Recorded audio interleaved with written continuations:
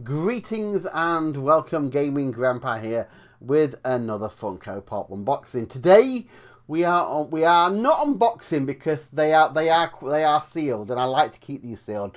But this is the comic cover collection, so I do like these because you've got the actual comic front cover as like a backing, and then you've got a figure. Obviously that's based from that comic. So this one is obviously Wolverine from the Uncanny X-Men. Now Wolverine looks pretty damn good in this one.